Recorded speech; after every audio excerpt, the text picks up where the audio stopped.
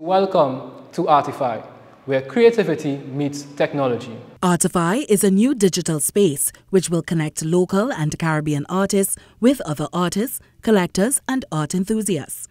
At the launch of Artify.org on Tuesday, creative industries consultant Dion McNichol Stevenson emphasized the importance of demystifying the world of art using technology. I'm a firm believer in the infinite possibilities of our regional, cultural, and creative industries. I'm a firm believer in the fact that the trade of intellectual property can create not just enjoyable and efficient lives, but create generational wealth. Lead developer of Artify, Giovanni Toussaint, said the inspiration for a platform like Artify stemmed from challenges experienced by artists who are not considered fine artists and have the opportunity to show their work traditionally in art galleries. He said Artify creates a platform for fine and expressive artists of all ages. Artify is celebrating 100 art pieces on our platform, right?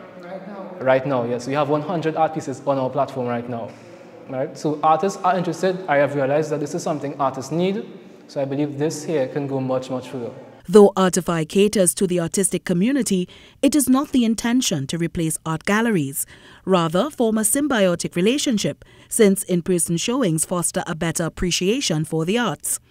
Artists Kavir Mutu and Atasha Prime expressed how important this platform is to have their work shown to a wider audience. The world has become smaller with the internet, and it's great, to have your work out there.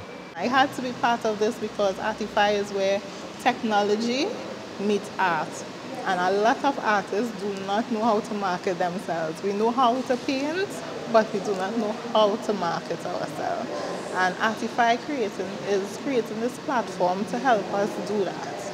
Artify.org was done in collaboration with the Ministry of Tourism, Arts and Culture. Ayanna Carter, TTT News.